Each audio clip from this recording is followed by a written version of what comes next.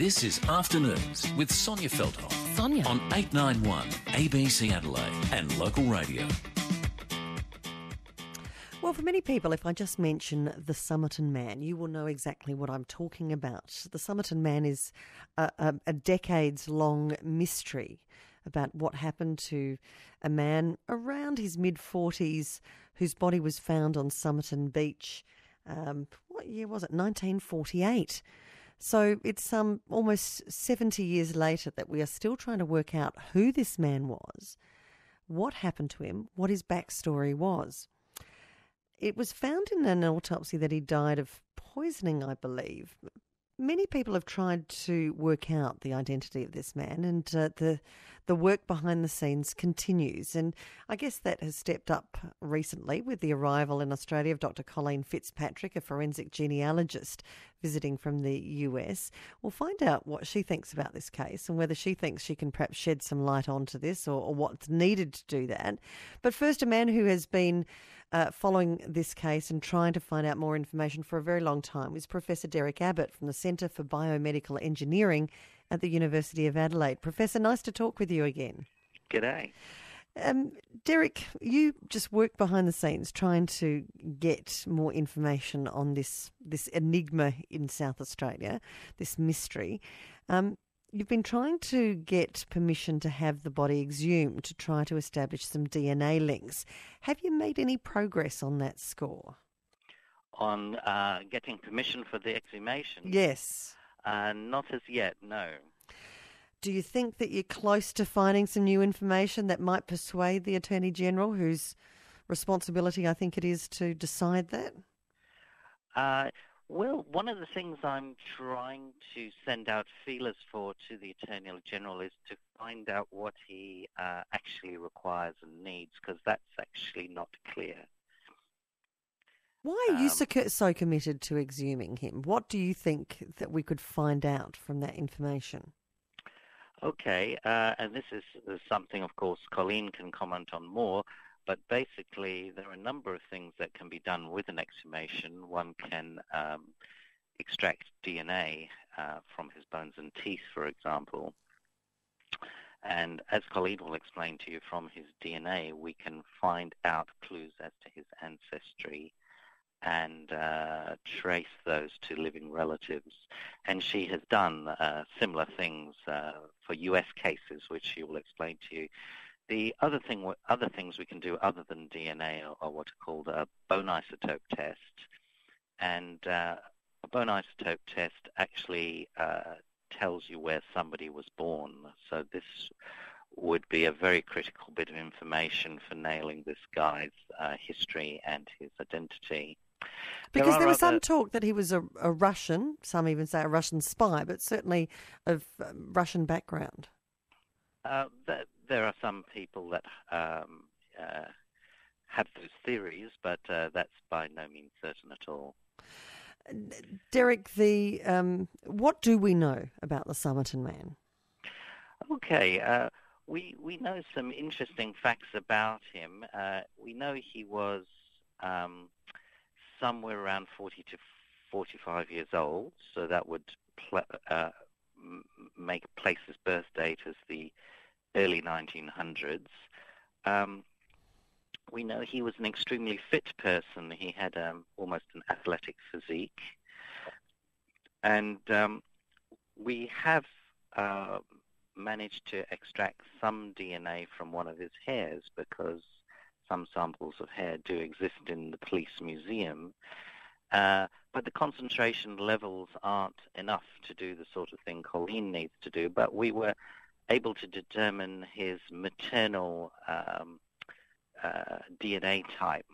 It's called Group H. So he's from a Group H, which doesn't really tell you much, because 40% of Europeans are all Group H. So it tells you he's from a European background, which isn't much of a surprise, because he looks like that anyway.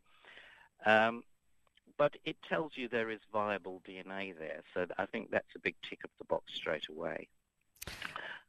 Yeah, keep going. Sorry, I didn't want to interrupt you. Oh, that's all right. There are other interesting clues about the guy. He has very unusual ears. and the upper hollow of his ear is much larger than the normal population. So that's another identity marker, and if we do find putative relatives, this is a possible thing to check whether they have similar ears or not. Also, he had two of his front teeth were missing, ones that are next to the middle teeth, yet he had no gaps there. So that's because it's symmetrical on both sides, it is suggestive that that was a congenital condition, and so it's possible that relatives in his line may also have that condition as well. So that's another big clue. Another interesting sort of circumstantial thing is he seemed to have a number of items on him that were American. His tie was American, and his jacket he was wearing was American. He had an aluminium comb in his pocket, which was said to be American at the time because that was quite rare in Australia, and a number of other things. So one wonders if he's either had contact with the USA or is American, or possibly he bought the stuff second hand off an American GI here in Australia. We don't know. But there are some odd things, like he had chewing gum in his pocket, a little bit American there, you know, for an Australian adult to chew gum. So possibly there's a bit of a clue there. I'm talking with Professor Derek Abbott from the Centre for Biomedical Engineering at the University of Adelaide about the Somerton Man. Let's introduce into this Dr. Colleen Fitzpatrick, who is a forensic genealogist visiting from the US. Colleen, good afternoon and welcome to Adelaide. Hello. Hello. Thank you for joining us. Now, you have a very illustrious career identifying people who other people have struggled with. Can you tell us about this Abraham Lincoln project you're working with, just firstly, because that fascinates me and shows me that it doesn't matter how much time's gone past, you really can make some interesting discoveries. Yes, I'd like to clarify first that all of the projects I've worked on are team efforts. And it's not me that identified anyone. It's the group normally. Usually I work with a team or a group of very, very well people with great expertise in their various fields, whether it's ancient DNA or fingerprint analysis. So let me just say that whatever projects I worked on, I've worked with some very nice and very professional types that have done their jobs very well. So in terms of Abraham Lincoln, I'm working with Dr. Zach Spiegelman, who's at Tufts University, Dr. Ann Stone from University of Arizona, and Adrian Briggs, who's also at Harvard, who's at Harvard right now. And so the whole point of that started out with whether Lincoln had genetic disorders. And to establish that, you really need some sample of his genome. His body is buried in cement. It had been moved 17 times or so, between the time he died and the early 1900s. So his family had him entombed in cement. So, his remains are not available for testing. Okay, so that being said, you really need some relics, Lincoln relics. And of course, by the way, today is the 150th anniversary of his death. There's quite a few relics with blood on them in various museums and historical societies in America. But to really use those to have a sample of his genome, you have to authenticate them. And to authenticate them, you need to find a family member who could donate DNA to serve as a reference against which those relics can be compared. And that's where someone like myself comes in, a forensic genealogist who has skills in tracing very difficult to prove family lines.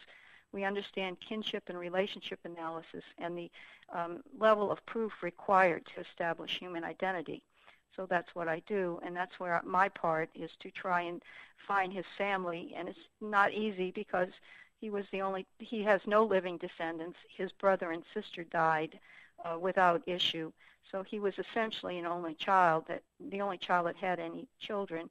And then when you go back to his mother's level, you have to use the maternal line for various reasons. Nobody's really sure where his mother came from, who her relatives were. So that's my challenge. That's my part of the challenge, to try and establish that family line. It's interesting, though, because you say you're starting with the blood on some of the relics. In the case we're talking about here with the Somerton Man, we're working backwards, aren't we? We've got people who may be descendants, but no way of proving that. Correct. You have to find some DNA from the Somerton Man himself, and that's the challenge Dr. Abbott has, to try and get the authorities to agree to exhume him, because of course that's the best sample you can get. I do believe that the remains will yield DNA for several reasons, but of course you have all kinds of eventualities that may come up that will prevent that from happening, because of course DNA is a very complex molecule, and sometimes it's hard to predict what the effects of the environment will be on it. So it remains to be seen if DNA can be extracted, but I think it's highly likely it can be. And how long is that possible for? Well, is there a time frame on this? Not really, because the unknown child in the Titanic, for example, died in 1912. Now, for those who aren't aware, you helped identify this unknown child. Yes, I was part of that team. Part of the team. Yeah, so, yes, that baby died in 1912. DNA from his remains were extracted maybe 1999. So that's 80 years there, and then it took, once you have the DNA extracted, of course, then you can amplify it and process it. So, those were 80-year-old remains in Halifax, which is very rainy. It has a high degree of acid rain, very damp, rainy, and cold. So, you have to say that that's extraordinary. And, of course, here in Adelaide, the climate is much milder and warmer and drier. So I would think that the Somerton Man, being approximately, 70 or so years old since his burial, I think that there's a good chance that there'll be viable DNA still available. What are you aware of as to what has been left of the Somerton Man? Is there nothing there that may offer you that connection, that DNA link? Well, we really don't know till we exhume him, but I would imagine that his teeth, the enamel is the hardest substance in the human body, and quite frequently when somebody's exhumed and DNA analysis is done on his remains, the first thing the lab would look at is the teeth. And if the teeth are intact, that means the enamel's intact. That means the enamel has been protecting the dentin, which has the potential of yielding DNA. Now, if the teeth have, you have 32 teeth, so there's quite or in his case, 30, so, there's quite one of those teeth almost certainly could yield DNA. But even so, if something happened to that, the next thing is to look at DNA from the long bones, like the femur, or, one of the long bones of the arm. So, I think that there's a high chance there'll be DNA, but you don't know until you actually look. You're a forensic genealogist. What is it about the Somerton Man story that so interests you, that you've been willing to come out and take a look? Well, it's just the mystery. It's just the mystery of human identity. I have done some very difficult adoption searches, and the person before they find their birth parents and the person afterwards are completely different. They go to work, same job, same clothes, same food, but they're completely different in some kind of really deep way.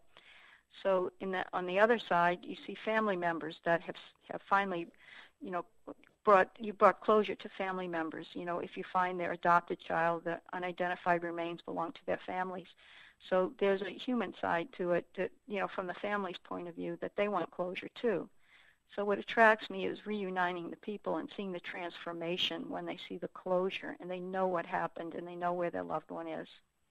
With the passing of time, though, we're talking about some 70 years in this case in particular.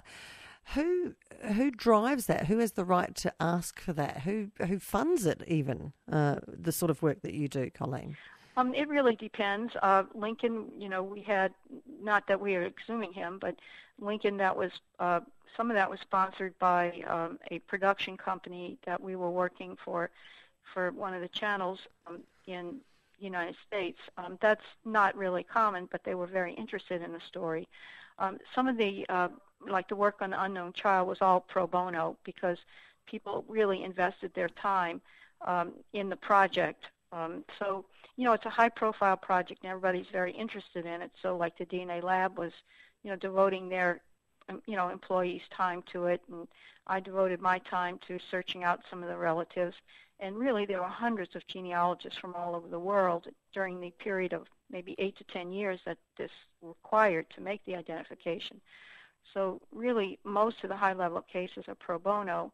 Not to say it wouldn't be nice to have a grant to do some of this work.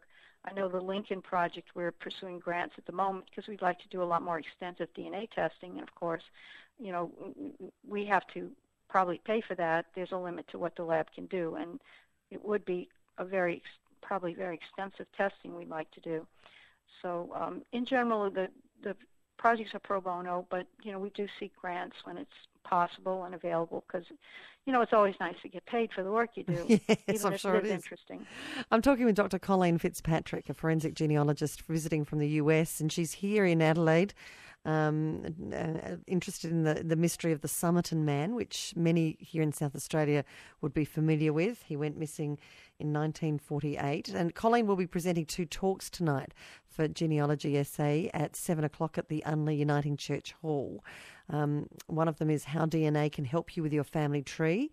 The other is the secrets of Abraham Lincoln's DNA, which we've touched on briefly. If you'd like to know more, you might want to attend those talks tonight. There is a little bit of just a small fee to attend, but if you want to go along, she certainly is very interesting to hear from. Colleen, where to from here? Because when it comes to DNA, we've seen DNA used in many court cases, and they talk about, it was the sort of saviour to a lot of cases in many ways. And then we found out that maybe it wasn't always as reliable. What's your attitude to the reliability of DNA these days? Well, I feel the labs have greatly improved. They have very advanced techniques. And as far as reliability, I have no question that the results are reliable. Of course, as far as the interpretation of those results, we're getting better and better at that too. Derek mentioned Group H and ethnic background, and that's based on large databases, scientific databases that have been created characterizing the DNA of various ethnicities or nationalities. And as those become more complete, then, of course, any comparison to those databases becomes more accurate.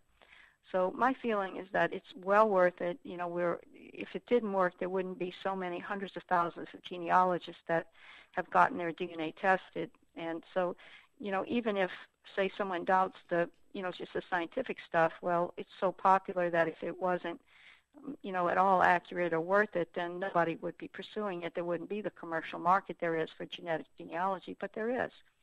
And I do believe that it will work. Well, Colleen, we may see you back here if there's ever approval given to exhume the Somerton Man and find out more about it. Okay, that'd be great. I'd love to come. Dr. Colleen Fitzpatrick is a forensic genealogist visiting from the US. As I said, she'll be talking tonight at the Unley Uniting Church Hall on the secrets of Abraham Lincoln's DNA and how DNA can help you with your family tree, if you'd like to attend. Just let's finish up with Professor Derek Abbott from the University of Adelaide. As you continue looking into this, Professor, do you think, what's the value, do you think, for people 70 years after this body was found in finding out more about this man and who he was? What public value is there in doing that? Or is it simply for those 2, I think, women who believe they're descended? I think there is a value for possible descendants, and also there are possible descendants that we don't know about out there in the world who also need closure. So those are 2 key things there. Another key thing for the general community, I think there's a benefit there too, because this is like a cold case. It's still open. There's been hundreds of inquiries to the police over, say, since all the years since 1948, and they do have better things to do with their time. They have more pressing cases, so it takes the burden off the public infrastructure to be able to give this closure. So it saves money as well. So there's all sorts of different ways to look at this. Indeed. Look, Professor, thank you so much for your time today. Professor Derek Abbott from the Centre for Biomedical Engineering at the University of Adelaide.